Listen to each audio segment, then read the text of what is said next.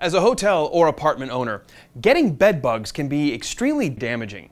Not only can they cause harm to your occupants, but they can damage your reputation and be quite costly to eliminate.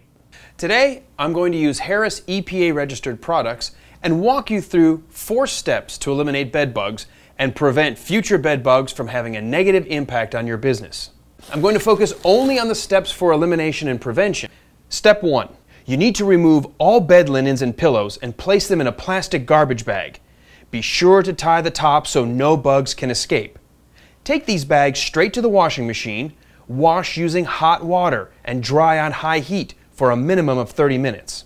You also want to make sure you vacuum the area really well. You want to make sure that you vacuum that room that might be infested. The mattress you can vacuum. You want to try to get as much surface area vacuumed up as you can. Step 2.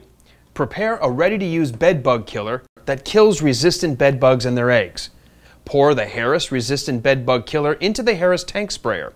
No mixing is required. Simply pour into the tank and you'll be ready to spray. First, focus on the bed and apply the liquid to the mattress's seams and the box springs according to label directions.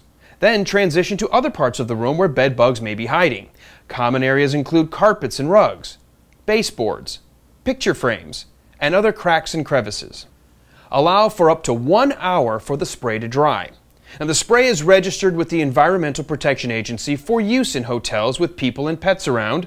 Just be sure to let the spray dry completely before re-entering the area. And be sure to always follow label directions. Step 3. Once the spray is dried, fill the Harris powder duster with the Harris resistant powder. The powder is great for hard to reach areas. Turn the duster upside down and apply a light dusting in entries and perimeters and in cracks and crevices. Also, don't forget to remove cover plates to apply into walls where bugs may be hiding.